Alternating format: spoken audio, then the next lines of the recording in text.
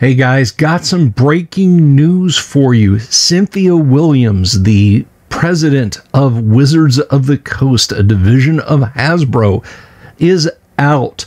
That's right, effective April 26th, she will no longer be president of Wizards of the Coast. And we're going to take a look at a couple of articles real quick that have got some scant details about this. This is brand new breaking news. But before we jump into that, of course, if you would please click the subscribe button and the bell icon for notifications if you want updates on all the tabletop RPG news that we can bring you. Let's go ahead and dive into this. We've got a couple of pieces to look at right here. So this is from Market Watch. Just a brief from Market Watch. Hasbro Wizards of the Coast President Cynthia Williams resigns, by Colin Kelleher. Hasbro on Wednesday said Cynthia Williams, president of its Wizards of the Coast and Hasbro gaming units, resigned effectively April 26, or will resign, I guess I should say.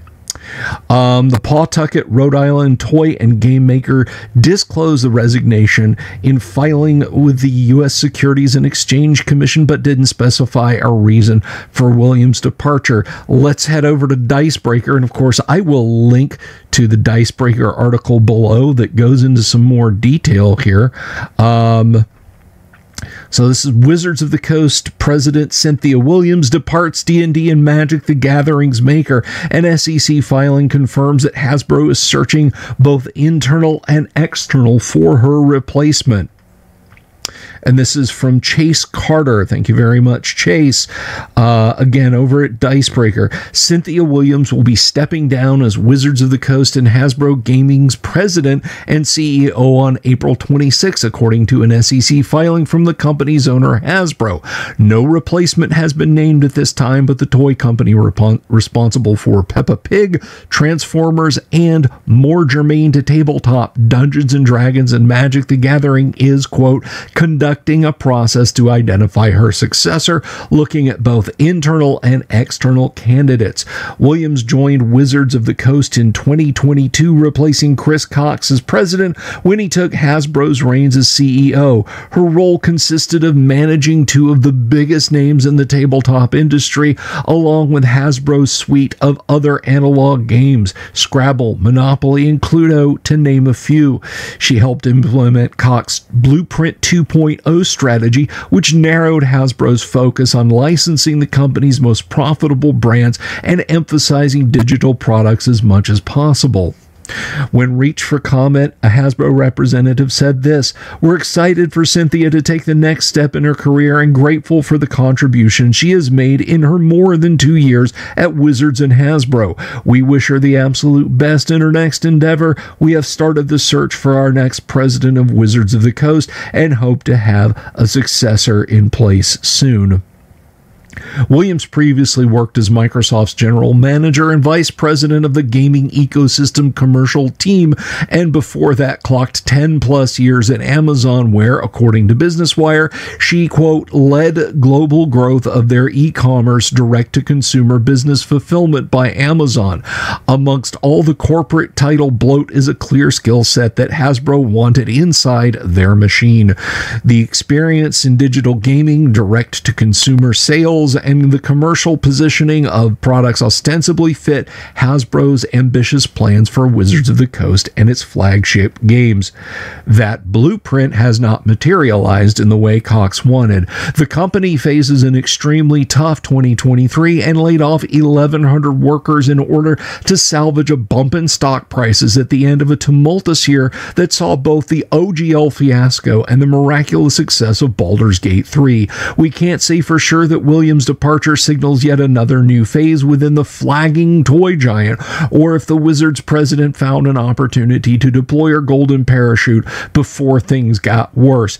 An interim president will likely be announced prior to Williams' final day on April 26, so keep checking Dicebreaker for more information as it becomes available. And wow, that is some pretty big news, and I can't help but wonder if with the layoffs, the cutbacks, the cut down profit expectations, the departure with Larian Studios, the failure of the Dungeons and Dragons movie, the OGL debacle, and of course, we can't forget many stock bumps, and they sent the Pinkertons after a small YouTuber, guys. If all of that didn't pile up to Cynthia Williams taking a long, hard look at where Wizards of the Coast was going and saying, no way, and pulling the eject handle and getting the heck out of there. But of course, I want to know what you guys have to say about it. What do you think about this? My own personal opinion, again, this is just how I feel. I think she looked at this thing and she realized that there is no magic money button, if you'll pardon the double entendre, that is going to start producing cash immediately out of Dungeons and Dragons. D&D is primarily and has always been a tabletop project. Williams' attempt to drag it in a digital direction where gamers don't really feel like they want it was, in my opinion, a mistake despite the pressure from Cox to make it one. And when 2023, it seems like everything went south in 2023, what we were left with was someone who took a look at the whole picture and said, this isn't going to work. This is going to continue to not work.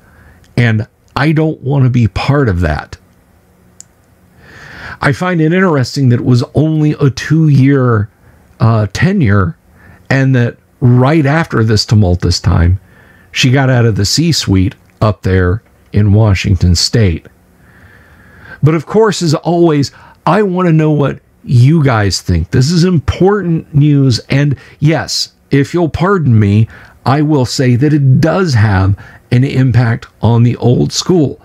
The next person who comes in after Cynthia Williams could take a look at the print-on-demand that goes on through Drive-Thru-RPG, and indeed their own mirrored services through the Wizards of the Coast website, and say, why are we supporting editions that are undermining our new editions? Take them all away. I mean, that is a very real danger, a real threat that could loom on the horizon when we say, hey, go out there and get the AD&D books, the OD&D books, the 2E books, and yes, even the 3E and 4E books done print on demand. Is the next person in going to have that same affection for old school product lines? Are they going to tighten the reins even more on the OGL, or will they get an actual gamer in? There's a question for you guys. Who do you think should be the next president of Wizards of the Coast? I hope it's someone not from a software company. I hope it's someone who loves tabletop gaming as much as we all love tabletop gaming. But I'm going to let you guys discuss that down below. Thank you so much for tuning in. And if I get any more breaking news on this, I'll bring it to you guys first. Thanks for watching. Please give the video a thumbs up if you like it, and leave a comment down below and tell me what you liked about it. Till next time, guys, spruce up your resume scrolls of job acquisition. Peace.